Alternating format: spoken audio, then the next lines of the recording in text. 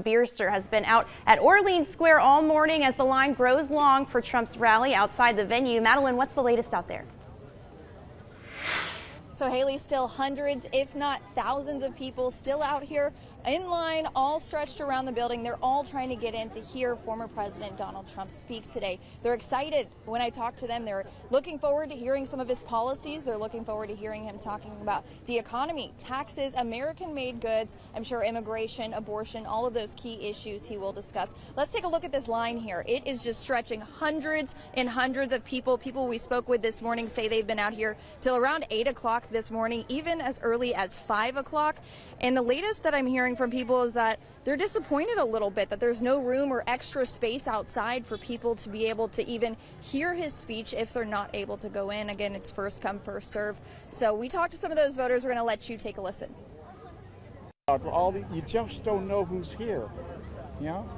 The best of the best. We need the best of the best. People like you, people like your cameramen, people like the people that work for your facility. We don't need people that have been let out of jails, what kind of diseases they have. Oh, because I support Trump all the way. I feel like the Democrats have a very serious, outrageous anti-Semitism problem, and that's probably one of my main issues, is the anti-Semitism that is raging in this country. I never thought it would be like that. A SCAD, local conservative SCAD student supporting Trump. Yes, it's very good to see some fellow students out here that show support, considering it is a liberal arts college, and knowing that any conversation afterwards can be very mutual and open-minded with respect, but knowing that I can make a difference by being out here and showing my school support means a lot. Everybody knows about the gas, everybody knows about the inflation, but what people need to focus on, I think, is the freedom, because they're taking your freedoms away. Everybody's going to see what he's going to offer us. Anything particular you're excited for him to talk about today? To bring the cost of living down.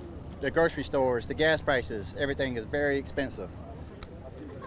I think he's going to talk about taxes and whatnot, and just anxious to hear what he has to say.